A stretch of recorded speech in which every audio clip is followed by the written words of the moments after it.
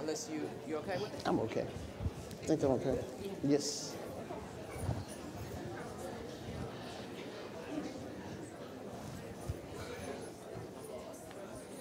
My notes.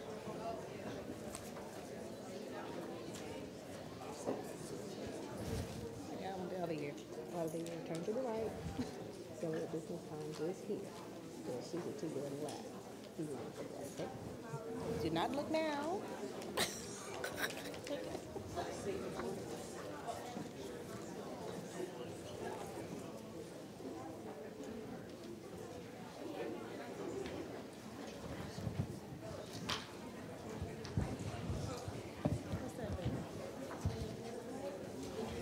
You're so far away.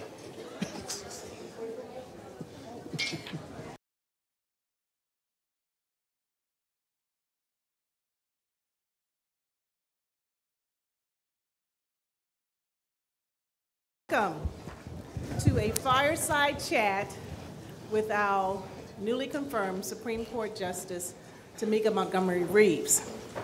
Before we start, I'd like to do some acknowledgments. We have had funding support today from the Cultural Programming Fund for the university, as well as administrative support from the College of Education, Humanities, and Social Sciences, with a special shout out to Zach Kimball, who is making sure this event is live streamed. Zach, can you wave your hand? I know you're somewhere around. Okay, great. Okay, so the question could come up, what is a fireside chat? So fireside chats were initially started by President Franklin D. Roosevelt, and this was in 1933, between the years of 1933 and 1944, before most of us in this room were born. The term fireside chat was inspired by his press secretary, who said that the president liked to think of the audience as a few people seated around his fireside. Now, these fireside chats were held as a radio broadcast. So fast forward several years, and we're doing it today as a different type of presentation, something that would actually give you the opportunity to hear someone's stories. So I'm going to introduce to you the participants. The first is our moderator, Dr. Tony Allen.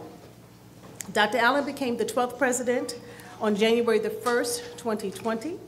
He previously served as Delaware State University's executive vice president and provost.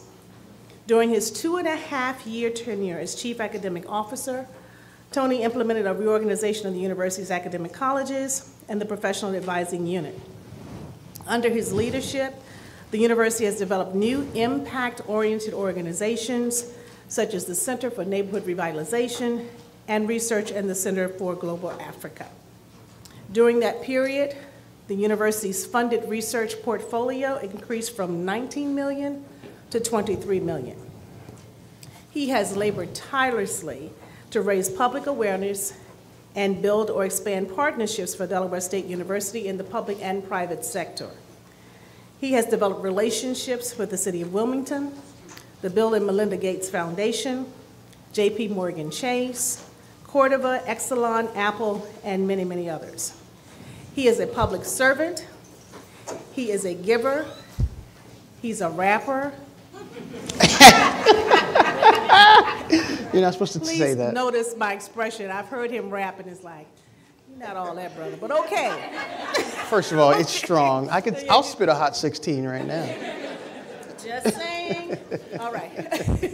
As a first-generation college student himself, he has a very unique understanding and passion for everyone having access to the opportunities that education can provide.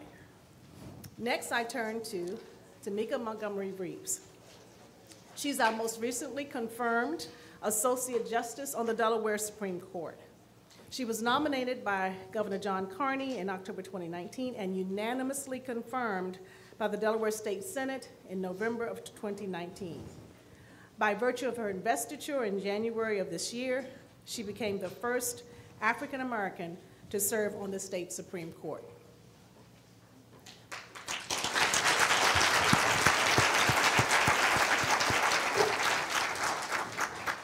Prior Prior to this appointment, Justice Montgomery-Reeves served as Vice Chancellor on the Delaware Court of Chancery. She was the first African American and only the second woman to serve on this Delaware court. Prior to her appointment to the court, Montgomery-Reeves was a partner at Wilson, Sonsini, Goodrich, and Rosati, where she focused on corporate governance, navigation of corporate fiduciary duties, and corporate litigation.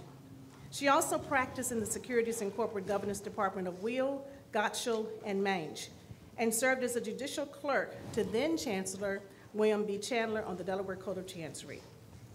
She serves as a member of the Delaware Community Foundation Board, and she has served as a member of the Mother Teresa House Board of Directors, and has served as a subcommittee member of the Delaware Access to Justice Commission.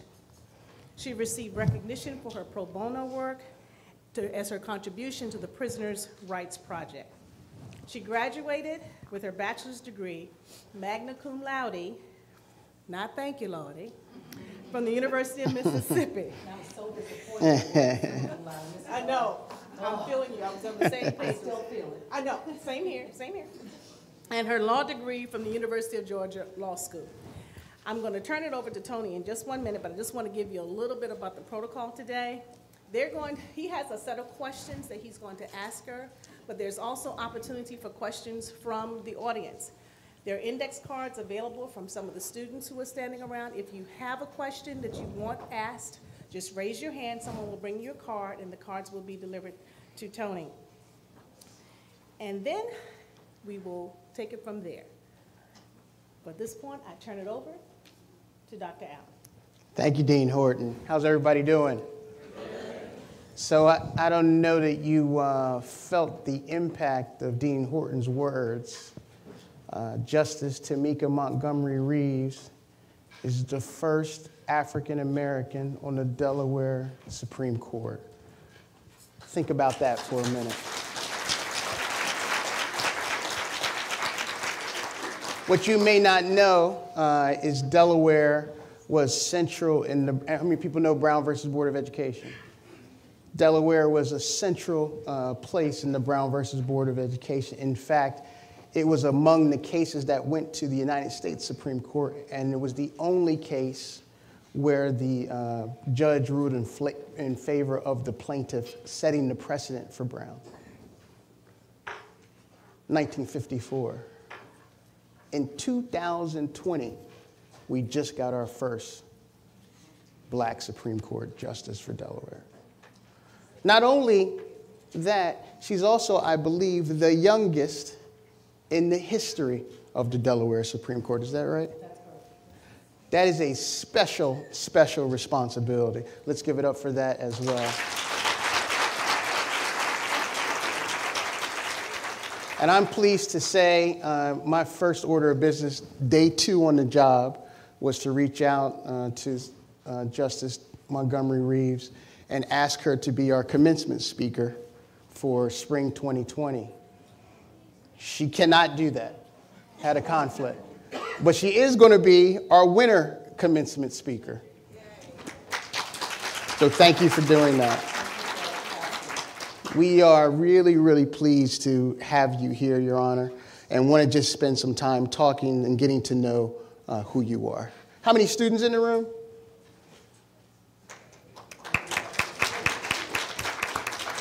So students, pay particular attention because the path is not always straight. And I think you'll hear from her story where she comes from, what her experiences are, and what it took for her to get here at this particular moment in time. So, Your Honor, first question, tell us your story. All right, so let me start. I have to always start any speech that I give with a disclaimer. Anything that I say today, any views that I express are my own and are not those of my colleagues or the Supreme Court as an entity. So the question is, how did I get here, what my story is, right?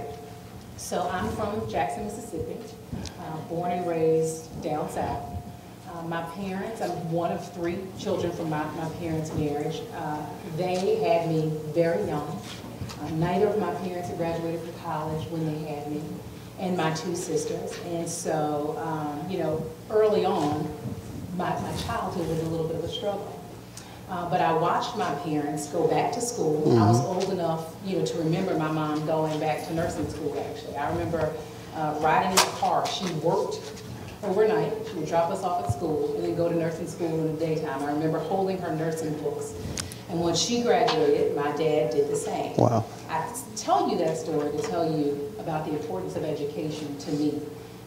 They taught me that education is the key to everything. Nobody ever told me if I could sing well, I would, that would be the answer. No one ever told me if I could, if I was a great athlete, that would be the answer. My parents always instilled in me the importance of education. And they didn't just say it to me, I was able to see it and see the difference in our lives before they graduated from college and afterwards. So the first, data point is the importance of education and actually seeing that. Yep. And the next one is probably how did I end up focusing on the law? My grandmother. Wow. My grandmother could not read or write. She did not graduate from high school. She told me that her education stopped in the 2nd grade. But she knew the importance of the law. She used to tell me stories about people in Mississippi who, according to her, didn't know their rights, faced criminal charges, may have pled guilty to crimes that had consequences that they didn't understand. And she always talked about how important it is to know your rights, how important it is to help people when you know your rights. And she is the one who actually directed me toward the law. So I decided, believe it or not, in the 2nd or 3rd grade that I wanted to be a lawyer. And pretty much stuck to that all the way to now. So that's how I ended up focusing on the law. So how do I end up in Delaware, from Mississippi to Delaware? Well, I went to law school in Georgia. And I went to law school thinking that my initial focus was going to be on criminal law. While I was there, I met a very nice law professor who came up to me and told me, he was on the admissions committee and told me, I read your essay to get into law school. I thought it was amazing and I wanted to come and introduce myself. And I was like, what does that guy teach? And the answer was corporate law, and so I took it. I did not have a background in corporate law before that. My parents couldn't tell you anything about corporate law, at least not at that point in my life. But it was one of the most difficult classes I'd ever taken. And so what I decided is that that class was not going to beat me. So I focused in on it and I learned it and I developed a real passion for it. I really enjoyed corporate law. And I'm sure a lot of you in the room know this, Delaware is the heart of corporate law for the entire country. Right in Georgia, I was studying Delaware corporate law. I didn't study anything about Georgia corporate law. I studied Delaware corporate law and really enjoyed it. My professor encouraged me to apply for a clerkship. In the legal community, that's something like an internship, and I would commend any of you who have the opportunity to do an internship. If you have the opportunity to do it in something you think you're interested in, absolutely do that. It will never be a waste of your time. You will learn something one way or the other. Well, I did that, and I clerked here in the Court of Chancery for then Chancellor William Chandler, and discovered that I absolutely loved Delaware corporate law. I left there and went to New York, and lived in Manhattan and practiced that law for a few years, and then decided to come back to Delaware to work with my mentor, Chancellor Chandler, again at the law firm of Wilson Sonsini.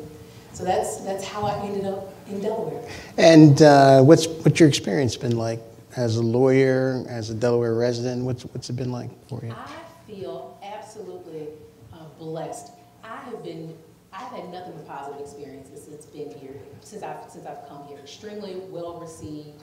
I've been able to, so I already had my mentor, Chancellor Chandler from Delaware, and I've met other people in connection with my my time clerking in Delaware.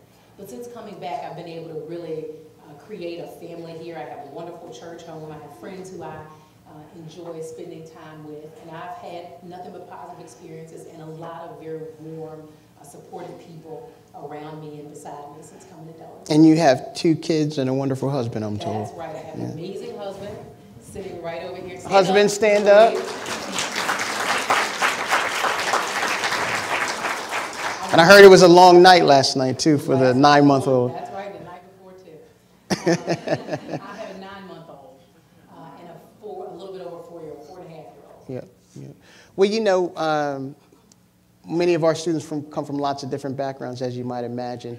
and overcome significant challenges as they come here and on to subsequent life. Tell us about a significant challenge in your life and how you might have overcome it. Significant challenge and how I might have overcome it. Well, I guess there are a few. And I think that the answer to that sort of just depends on how you approach things, right? So I'll give you a few examples. Mm-hmm. My first example is my sort of thought that a no is not always a no, sometimes it's a yes. When you're in law school, one of the first things that you're taught your first year of law school is the thing that you want to do is to go out and to join a big law firm. And I went to law school in Georgia, so the natural place to go was big law firms in Atlanta. And there were two huge law firms in Atlanta that I was very interested in. I applied to both of them as well as probably 40 other law firms. But I did not get an interview with the top two law firms. And that was very disappointing. But I just buckled down and got even better grades and said, you know what? I'm going to use this as a moment. I'm going to use this as a chance to really think about my opportunities and think about what's out there and think about what I should be focused on. That no forced me to broaden my horizon and to open myself up to other opportunities. That other opportunity that presented itself was the clerkship. Had it not been for not getting into those two law firms, I probably wouldn't be sitting in front of you because I would have gone there and I would have applied for clerkships. So that's a situation where I would say a challenge or a no is not always a no. Sometimes it's a yes. Sometimes there's something different. And I take whatever challenge is in front of me and I try to, if it's something I need to overcome, work hard to overcome it. If it's something that's a no or something that I don't succeed at, then trying to make sure that I learn from whatever I just dealt with. Did you always want to be a judge? No, I did not always want to be a judge. I knew that I wanted to be a lawyer. And probably early on I thought, man, being a judge would be a dream job, particularly when I clerked and I was able to watch the judge that I worked with he was so impressive academically, writing those opinions that he was writing, but also the way that he treated people. I certainly looked at that and thought that would be an absolutely amazing career. I knew then, though, that it was, it takes a lot to get there, and lightning sort of has to strike at 2 or 3 different places in order for that to happen, so I didn't have any expectation of it. But tell us a little bit about the judicial, becoming a judge. How does that happen? in Delaware. So Delaware, there are states where you run to become a judge, and you, just like the election that we're getting ready to see, the presidential election, you have judges to run for president. That is not the case in Delaware. In Delaware, for the most part, you need to be a lawyer, and once you are an attorney, you get notifications of vacancies, judicial vacancies. There's an application process. There are requirements, like you have to have been a lawyer for X number of years. Depending on what court you are in, you have to live in X county. But there's an application process. And that application is I forget how many pages application. It has a writing component. So you fill out an application. Once you do that, 2 or 3 different groups look at your application and they discuss who you are in the community, what you've been doing, what your reputation is. You do an interview process with a group called the Judicial Nominating Commission. Once you go through that process, that group narrows the list of candidates that they send to the governor. Typically to 3, sometimes 4, but typically 3 candidates. Those 3 candidates, after they do an interview. So let me take a step back. The Judicial Nominating Commission is made up of lay people and lawyers. And so you go in and you go in for a pretty long interview with them. They send names to the governor. You do an interview with the governor, and the governor selects his nominee. Once the governor selects a nominee, then there is a Senate confirmation process, essentially. And you go through that process, and then you're confirmed. And there are a couple of things I would say that you should think about and take from that, from just that process. One is the importance of your reputation. I filled out that application, and everyone else filled out that application. And all sorts of people who I know and don't know had some say in whether or not I would sit here before you. The Judicial Nominating Commission contacted all of the lawyers that I said, oh, here are people that I worked with. Both people who work directly with me and people who I was on the other side from. So if you're in litigation, you're on the other side with someone, it's a adversarial and sometimes contentious relationship. You might imagine that you don't have just the right temperament. The other side, may not have great things to say about you. So it, teaches you the importance of how you treat people. Another group of people that they contacted were not just like the people that I put on the list as my recommenders. They contacted my assistant. They contacted my former assistants. They contacted my law clerks. Was that unbeknownst to you? Did you know they were contacting folks? Yeah, I knew they were going to do it. But of course, when I was working in these places initially, I didn't know that I was going to be applying for this one day. And so I say that to say to highlight the importance of always remembering it. And it's my philosophy that everybody has something to add, right? We all have something to learn, and everybody that you run into has something to add. And you have to be careful how you treat people. You just should anyway because it's the right thing to do, but also you never know where life is going to take you, who you're going to need or how you're going to need them or how people may be able to help you or not. And so you should always treat people just the way you would want to be treated or you would want your favorite person to be treated. That sounds like lessons from those parents and that grandmother, I imagine. Absolutely. Yeah. Absolutely. So you're in, let's back up a little bit, you're in a corporate law firm, you've worked for this incredible mentor who had been a judge. When did you decide, and why did you decide, I want to become a judge? So I have always known that I wanted to give back in some way. I've always been public service oriented, but my career, at least until that point, had been focused on corporate law, and that's where my expertise was. And so I was, trying to figure out how am I going to be able to do this? How can I use corporate law? How can that help me to give back in some way? And the Court of Chancery, as I was saying, Delaware is well known for its corporate law. The Court of Chancery in Delaware is the corporate court. That's where those disputes tend to come. And one of the judges there retired. And I talked to my mentor at that point and just thought, this is the perfect way for me to use my expertise today to give back. To be able to go on to the court that sparked my interest in all of this. And to be able to take the years of experience that I've had in private practice and to go to that court. And so that's what made me decide to go ahead and apply. I also thought, I'm the kind of person who, you have some people who, they walk in the room and they hear them. I don't know if you've seen Muhammad Ali, but there's a scene where a drum plays and he says, the champ is here. I'm not that person. I don't hear that at all. I hear a theme song when I walk in.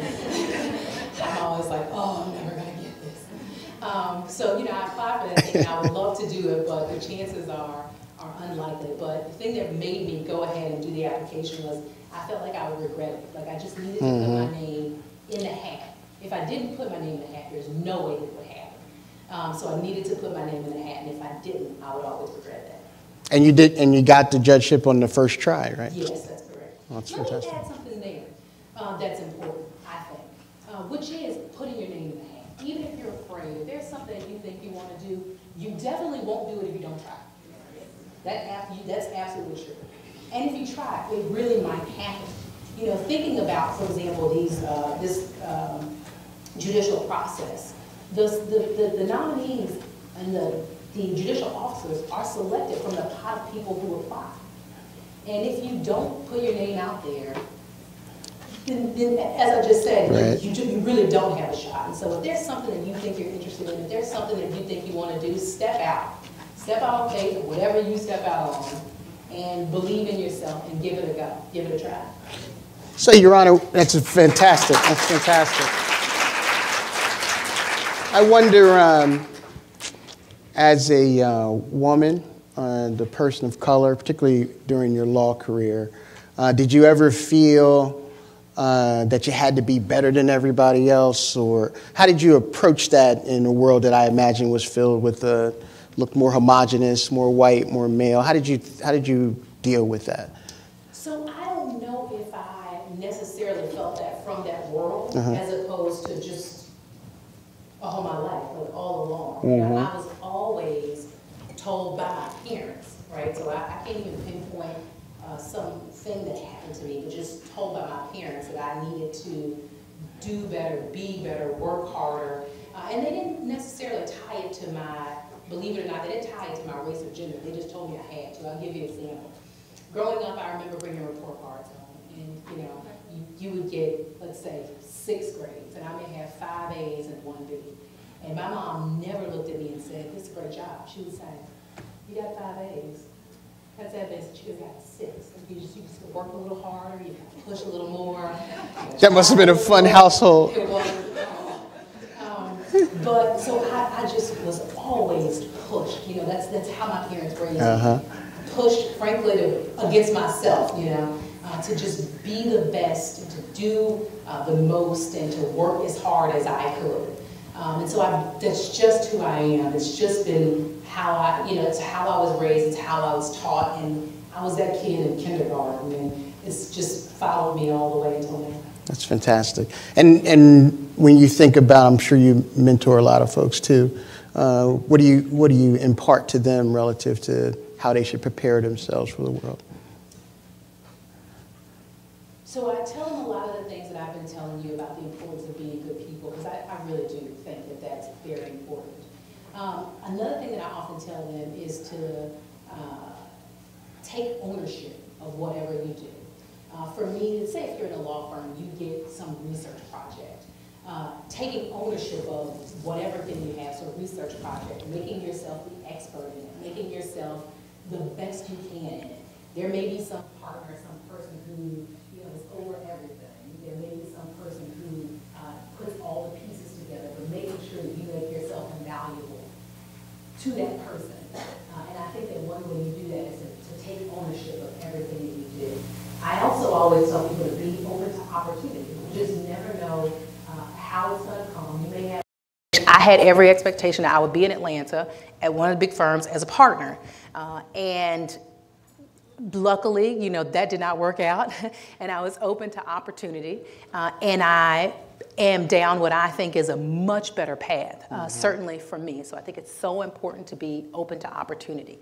The other piece of advice that I give to young people is knowing the importance of your reputation. And I said this before, and that you have control over it. I mention it again because you're growing up in a social media era, right? I mean, when I was in high school, there was no Facebook. Came along when I was in law school. So there was no Facebook. There wasn't, the social media presence just wasn't there. Unfortunately, your decisions and mistakes, particularly if you're on social media, don't just happen with the people around you. Like, they're posted for the world to see. And so I think you have to be more cognizant and very aware that you're building your reputation right now. Are you on social media? No. I was for a little while. I was very careful even then, though. But what I realized is that I didn't even like some of the things that I was being associated with. So, let's say a cousin is my friend and a cousin posts something crazy. I just didn't like that. So. Oh, your favorite uncle at Thanksgiving. Exactly. So I got off. I'm not on any social media now. So I want to talk a little bit about what a typical day for a Delaware Supreme Court justice looks like. Walk us through what that might look like in a day. So it depends on the day. If it's a Wednesday, then I'm probably right here in Dover, right down the street, listening to arguments.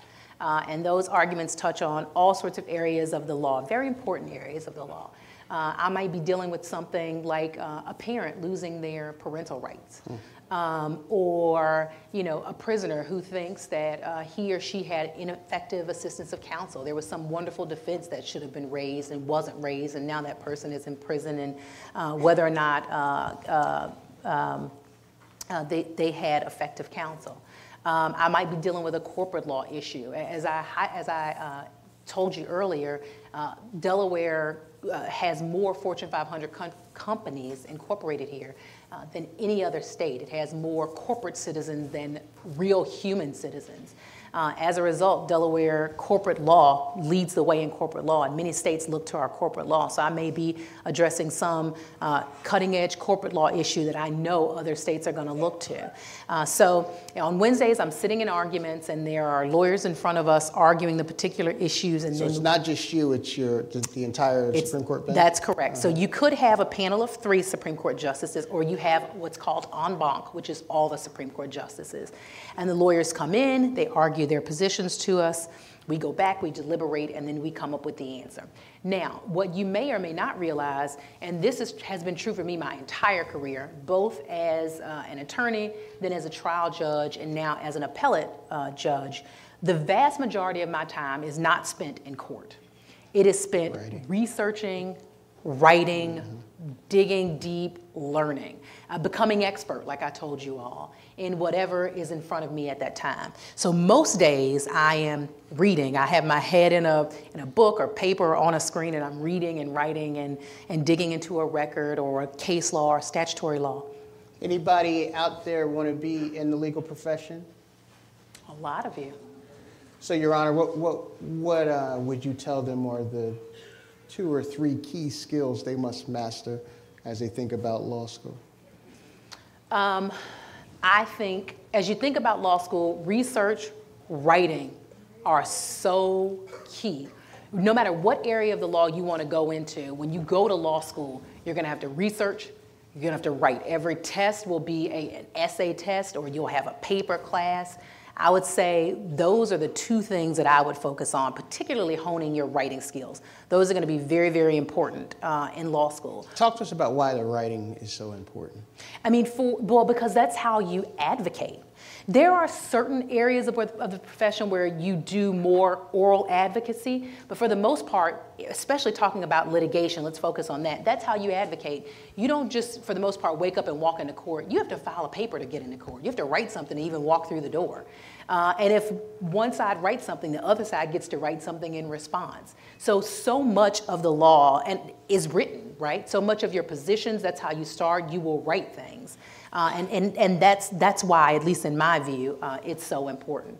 And why I would focus on that as the number 1 thing. There are other skills that you will need to develop: critical thinking and the ability to hear and understand 2 sides of a story, and the ability to, frankly, to argue against yourself when you're talking about sides of an argument. But I think those are skills that law school does a really good job developing once you get there. Tell us a little bit about, because I've heard this from my lawyer friends too.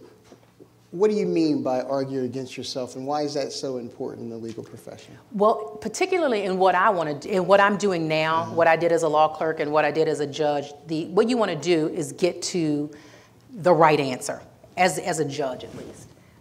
And so you have to be able to see both sides of an argument. You have to be able to look at, for example, a statute and be able to, say, okay, here's what the statute says. I can see that there's an argument that, the litigant is entitled to notice. The litigant is entitled to notice based on this particular language. But I can also see that there's this language on the other side of the table that suggests that the litigant is not entitled to notice. So the reason why you want to be able to do that, frankly, as a lawyer, is to anticipate what the other side is going to do and to present a stronger argument. And then the reason why you want to be able to do that as a jurist, frankly, is to get to the right answer. What is the right answer? Where should our law go? And you have to understand both sides in order to do that. So this might be a harder question. It may go to your judicial philosophy a little bit, but can you give us a time when you really were struggling with the case? It was impactful to you, and how you're thinking as to how you resolved it. And that happens to me every single week.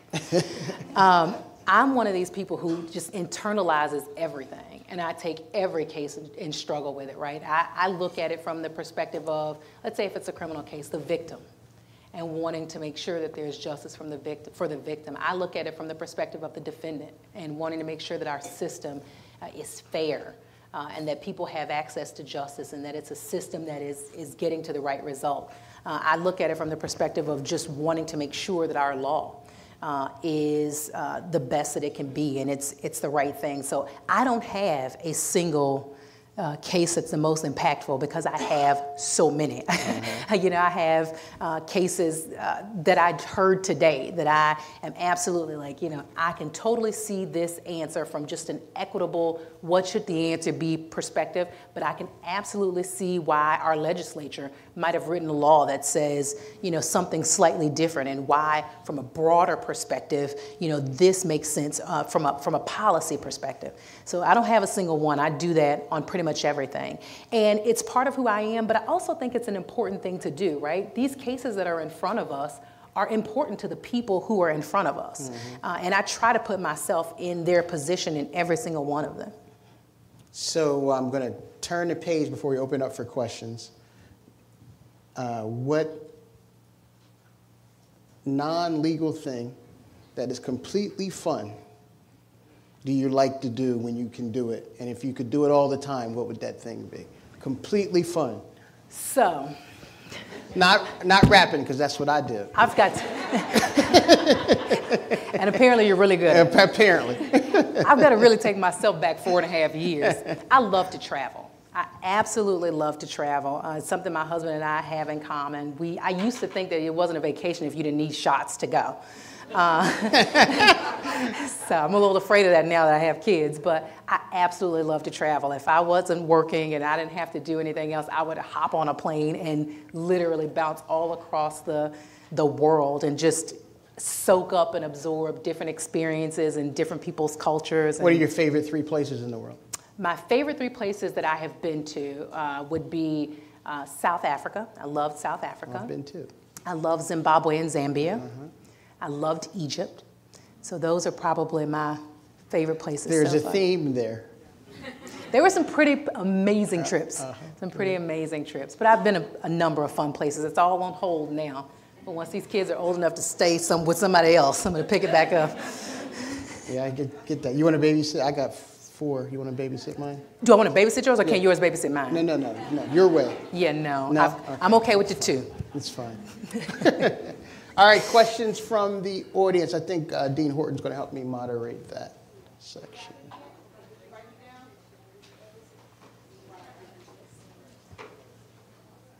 While we field those questions, I do want to pay tribute to the lovely ladies of Zeta Phi Beta Sorority Incorporated, who I believe are celebrating their 100th year. That's right. Is that right? I forgot to wear my blue. I apologize. Yeah.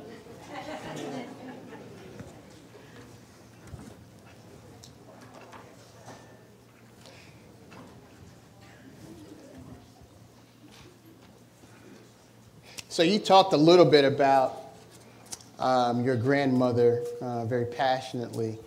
Who else really inspires you? So, you know, it sort of depends on what you're looking for, right? I absolutely have legal giants who have inspired me, right? Thurgood Marshall, right? How can you be a jurist, especially an African-American jurist, and not be inspired by Thurgood Marshall? Or a RBG, the notorious RBG, and all of her fights for fight for women issues. I actually had the privilege of interviewing her in a fireside chat a couple years ago. Yeah. That's great. When you're talking about Delaware, Lewis Redding, who was the first African-American admitted to the Delaware bar in 1929, absolute inspiration, and was brave enough to want to be a lawyer during that time. Paulette Sullivan Moore, who was the first African-American lawyer here, Josh Martin, and Haley Alford. But the true answer is my day-to-day heroes, right? I would not be here but for seeing my parents and watching them. Now that I'm a parent, really understanding the work that it took to go back to school with 3 young children. We were probably the ages of 6, 4, and 2 when my mother went back to school. And not much older when my father went back to school. And then when I went to college, my dad went and got his bachelor's degree at the same time. And when I went to law school, he went and got his master's degree at the same time. So really, you know, having those heroes right at home with me, pushing me at the same time that they were pushing themselves. My mom and my dad are probably my greatest hero and hero. Great. Great. So first question from the audience. How do you separate out your personal beliefs from the law? For example, you may not believe in abortion, but a case is presented to the Supreme Court where the evidence upholds the law. So I'm a firm believer in the importance of the law. And I think law school actually helps you with that too, really pushes you toward understanding, like, you may completely disagree with the law for whatever personal reasons, religious reasons that you have, but you're representing, you are deciding, addressing something that is not yours personally. It is a much broader thing. And so I don't know where I developed the skill or when I developed it, but I am absolutely able to just push aside what I personally believe and really focus on what is the right answer under the law for all of us. And you know what part of that is, honestly? I wouldn't want somebody imposing their own personal beliefs on me. And so I often think about that. Like, even if I disagree with something from a personal perspective, the person sitting next to me may have some perspective on it that I wouldn't want imposed upon me. And so that makes it a little easier to remove myself, if you will. So a corollary to that, I guess is there a lead justice on the Supreme Court by case that writes kind of the lead opinion? Is that how that works? Yes, so there is the Chief Justice of the court, and the way that it works is that either the Chief Justice or the most senior justice on a panel decides who writes the opinion. And then one justice takes the lead in writing the opinion. But because the opinion comes from the panel or the whole court, everyone is able to comment, edit, put their thoughts on the opinion, which makes for a much better process, because you do have people who catch issues that you may not catch, who check, check opinions to make sure that you're not expanding things further than you have to, or to make sure that you're addressing issues that you need to. So that's sort of the way that process works. Sure. This is a long one, and the handwriting looks like mine, so give me a minute. Okay. All right.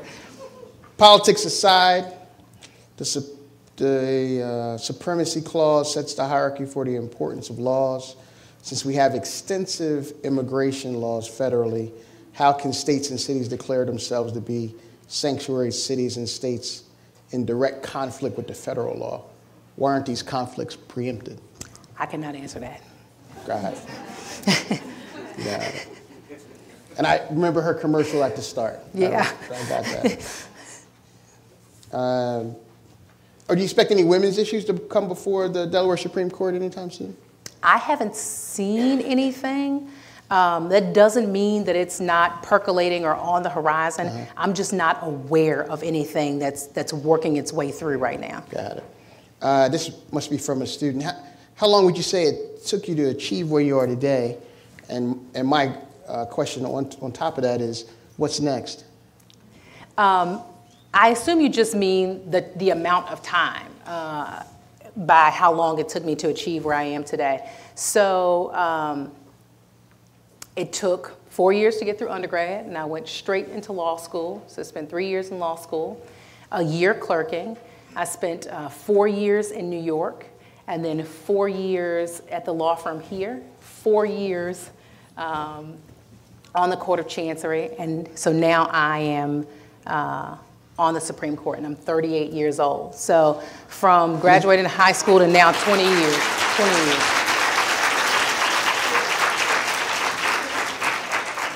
So get your weight up. And is it a lifetime appointment? It's a 12-year appointment. 12-year appointment. Yeah, it's a 12-year appointment. Okay. And there's a magistrate judge in the House and the Justice of the Peace in his or her third year. And what advice do you have in setting an example on the bench? What advice do I have for a judge for setting an example on the bench? I can just tell you how I approach things.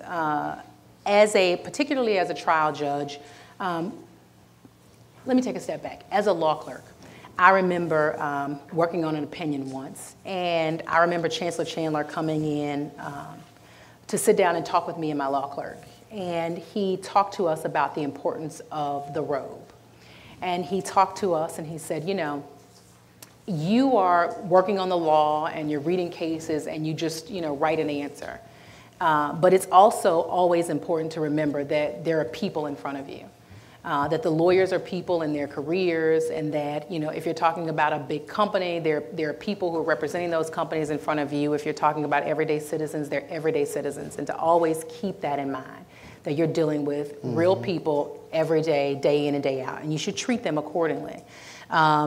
I, was taught that you should be restrained as a judicial officer and focus on the issues in front of you and answer questions that you need to answer, and to not answer questions that you don't need to answer, to leave those for another day. But to be extremely thorough in your reasoning so that the court above you can understand precisely how you got to where you are. But the thing that stands out to me most about that time and my time with him was really how he treated every single person who appeared in front of him. And it's certainly something that I tried to emulate and that I think is important to do. Great. Next question. You're obviously successful. Delaware Supreme Court Justice, great mother and wife. How do you really juggle? Is there really work-life balance? Does that really exist? Husband, do not answer.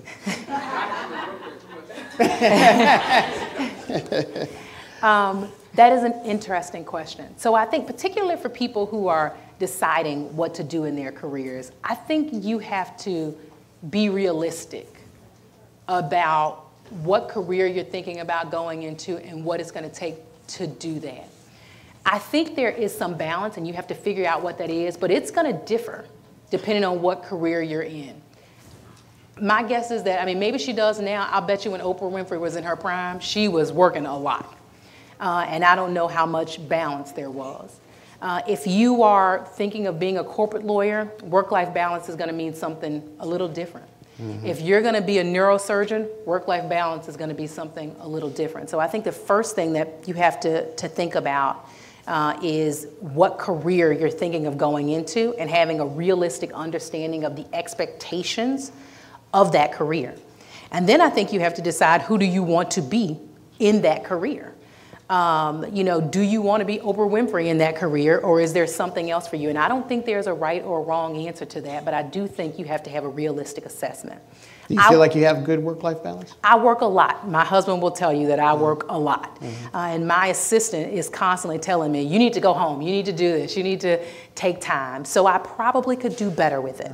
But what I do try to do is carve out time that is protected and that I spend with my family. When I go home at night, my 4.5-year-old and my 9-month-old do not care that I am a judge. They do not care. I have to go home and watch Trolls and sing songs and bake cookies every night.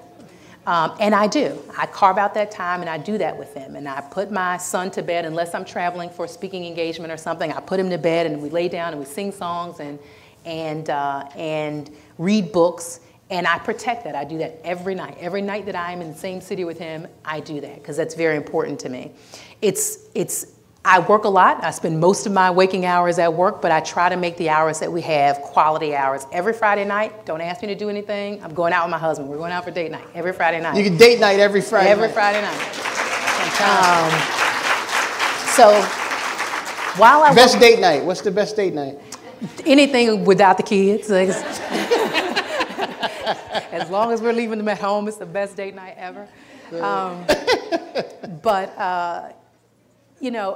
think you have to decide. Each person has to decide what's important to them, and then whatever it is that you decide you need in terms of balance. I think the key is making sure that you protect that and making sure that it's quality time, and that's how I try to strike a balance. How many? I'll stop after this on work-life balance. How many hours do you do a week on average?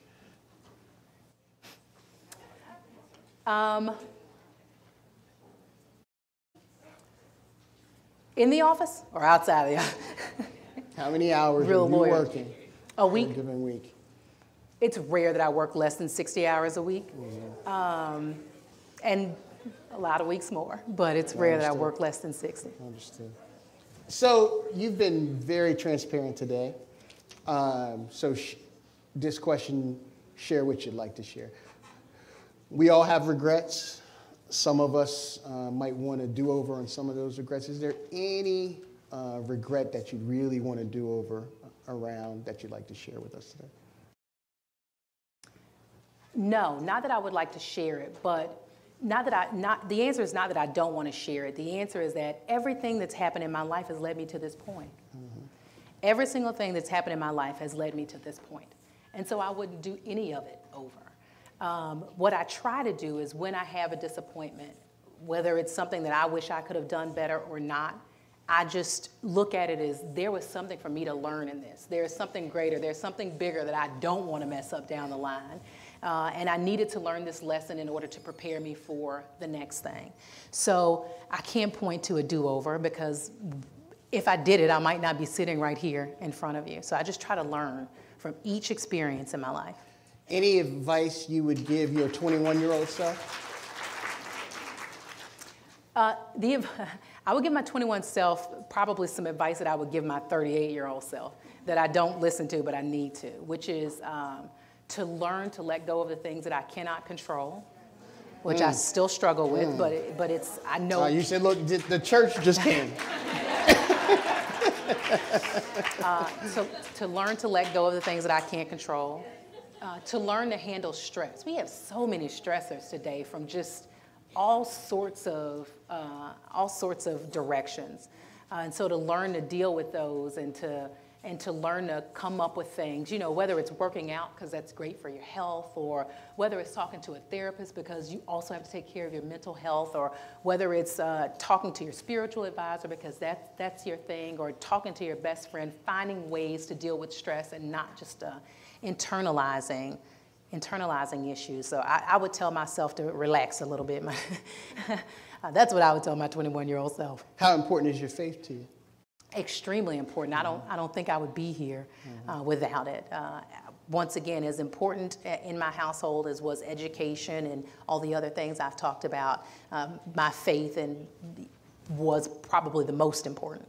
And so it's been instilled in me as a child. I mean, I'm pretty sure my mom went into labor at church. Like we spent a lot of time in church, and it's what grounds me and what keeps me, and so it's very important to me.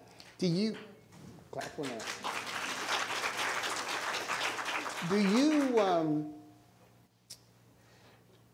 feel like you have some goals, some specific goals you want to accomplish as a Delaware Supreme Court Justice? No, I don't have a specific agenda. I think it's important to do justice, and that's what I want to do. I want to make sure that justice is served, but I don't have a particular agenda that I walked in here with. I want to do a great job. I want to be a fair justice, but I don't have an agenda.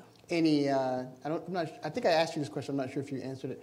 Do you have something you want to do next? No, I'm focused on that. I just started this. Yeah. So, me too.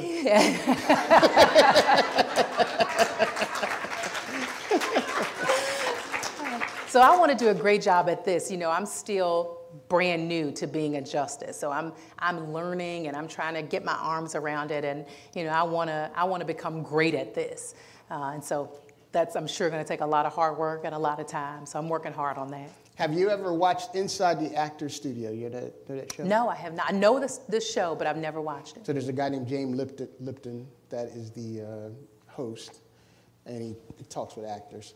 And at the end of it, he asks very quick, rapid-fire questions. Mind if I do that? Sure. I mean, I'm slow, so it may take me a minute to answer, but you can ask him as fast as you want to. What's your favorite word?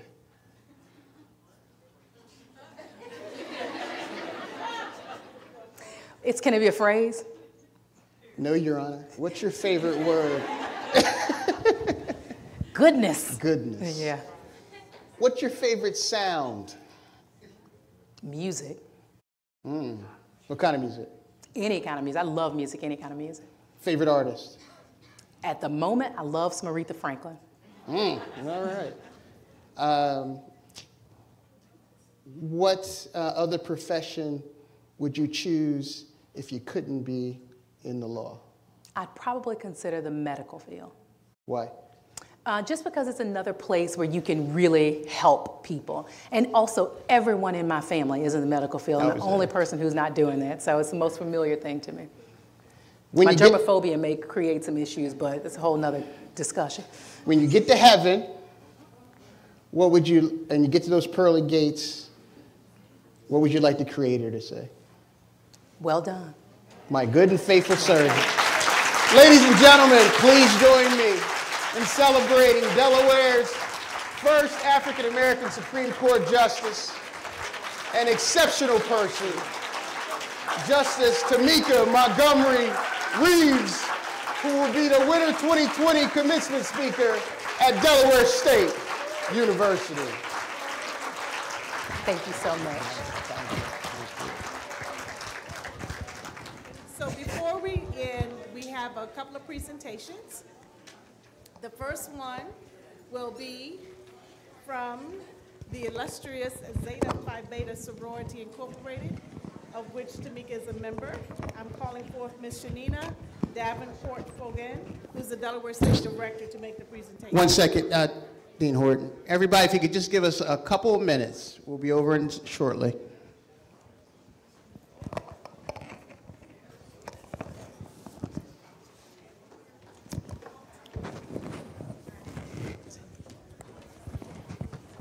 Your Honor, I don't know if this one is.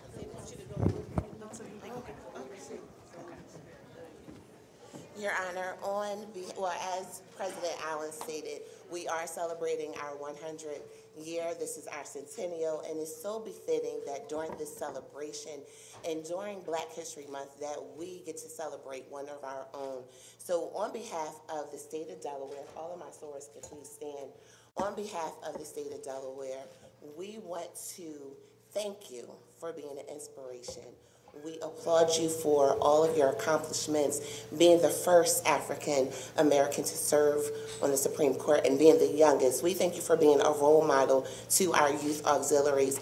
And we thank you for just reminding us to continue to fight, to never give up. And I was so grateful to hear you say that today, just so we can continue to push forward and to not give up on our dreams. So we applaud you, and we are so proud to have you as one of our members of Zeta Phi Beta Sorority Incorporated. Well, thank you so much. Thank you to all of you finer women, and thank you for your service. I know you all are out there doing wonderful work, and I appreciate that you're still dedicated and still doing it, and I feel honored to be a part of it, so thank you. Thank you very much. Thank you.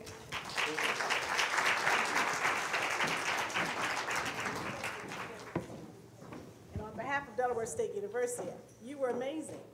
Not only did you tell your story, you drew us in and gave us an opportunity not only to get to know you as a jurist, but as a person.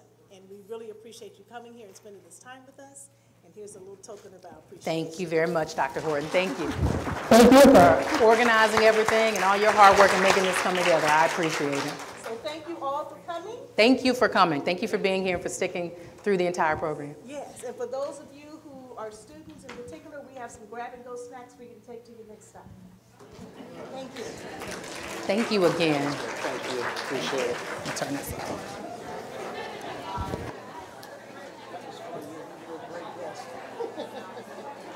Thank you. I always walk away thinking, what did I just say? I don't even know what I said.